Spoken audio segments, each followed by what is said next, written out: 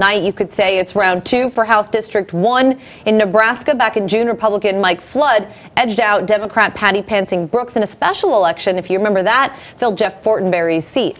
Tonight, the two face off in a midterm battle. More on that and other ballot measures out of Nebraska as KCAU-9 reporter Nick Wilson joins us from Norfolk. Nick, good evening.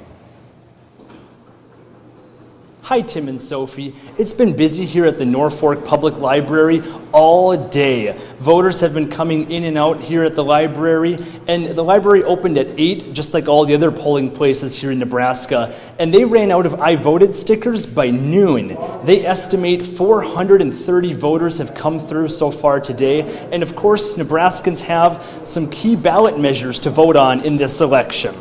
Nebraska residents are deciding on proposed Amendment 1, which would authorize local governments to spend revenue to develop commercial air travel service at local airports, and initiated Measure 432, that would require a valid ID for voting.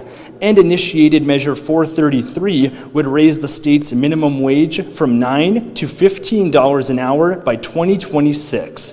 One voter in South Sioux City talked about this measure.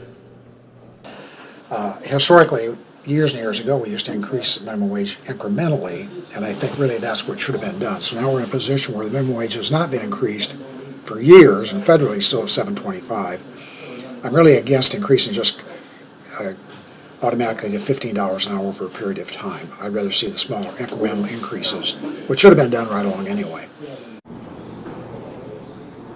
Besides the ballot measures, Nebraskans in the state's 1st district will also be voting on who will represent them in Washington, D.C., Republican incumbent Mike Flood or Democrat Patty Pansing Brooks. And I'll be joining Representative Flood tonight at KCAU-9 News at 10 to get his thoughts on the midterm election. For now, reporting live in Norfolk, Nebraska, Nick Wilson, KCAU-9 News.